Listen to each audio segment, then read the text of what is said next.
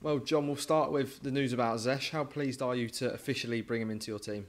Yeah, delighted. It's something we've been working on for a couple of weeks now, and to have the opportunity to bring Zesh in on a full-time basis with the first team is great news. I think for everybody connected to the football club, he's done terrifically well since he came in that interim role, and ever since I've been in the building from day one, he's been a real asset to have on the coaching staff. So absolutely delighted.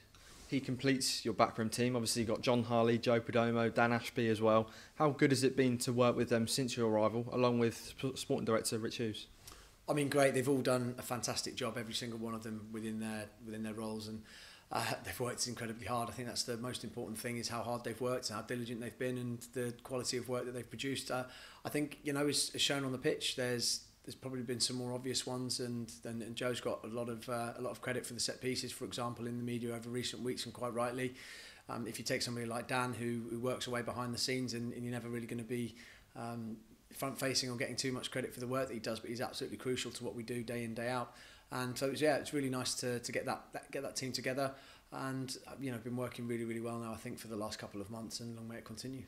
Port Vale this Saturday. What sort of test are you expecting? Yeah, Port Vale are a side that came up last year, momentum at the back end of last year, and they've been very good this year. Comfortable in terms of their league position. They've got a good squad, and a good manager that's been in the league now for a number of years. So we expect a good test against Port Vale. I think they were a bit unlucky last week against Burton. The week before, they were excellent against Fleetwood, and probably unlucky not to take all 3 points away from home. So we think they'll be a very well organised side with some good players in there, and they're extremely well coached as well. You'll be without Joe Morrell and Dane Scarlett, who are away with their international teams. How are you going to navigate around their absence? Yeah, I think it's about utilising the squad at that point, and we always knew that there were going to be a couple of absentees around the international break, and it's two important players for us who have had a big contribution over the past few weeks as well. So yeah, they'll definitely be a miss, but I think it's going to be a chance for a couple of other of the squad members to step up and step into their places and take advantage of that opportunity, and that's what having the squad's all about. We've really stressed that over the past few weeks, and again, weeks like this make it even more obvious that you need a good, solid squad to compete at this level. Obviously, you'll be without Joe in the middle. We saw Jay Mingy against Bournemouth the other day. Is he ready to sort of make that step into the 18 on the match day? Yeah, I mean, certainly having completed 90 minutes the other day physically, he's capable and ready to step into it, and we've got plenty of other options there as well. So it's good to have those ones returning from injury. We saw a few the other night that came back and got minutes under their belt, and again, just making sure they're all ready to come in and compete for a spot on Saturday is the important thing.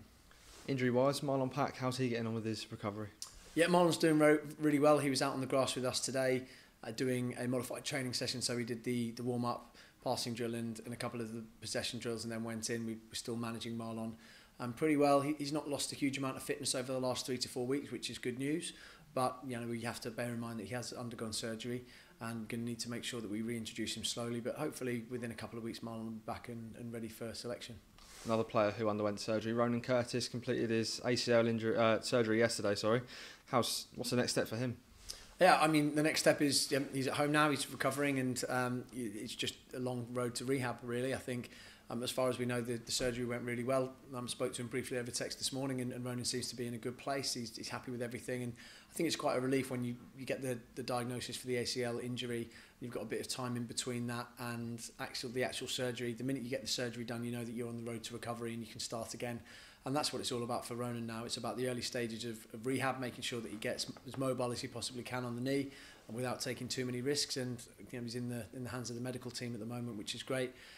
Just hope that he recovers as well as possible and comes back fit and strong.